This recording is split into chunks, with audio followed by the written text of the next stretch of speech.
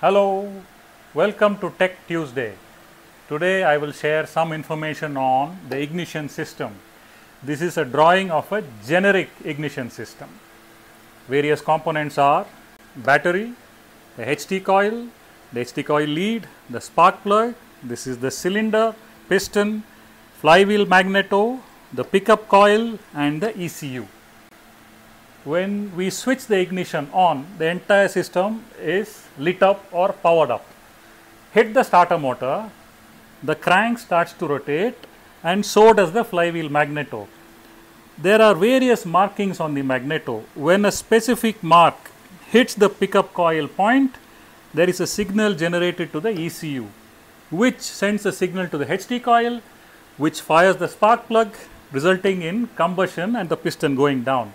And this cycle repeats over and over again, with the ECU making fine changes to the timing.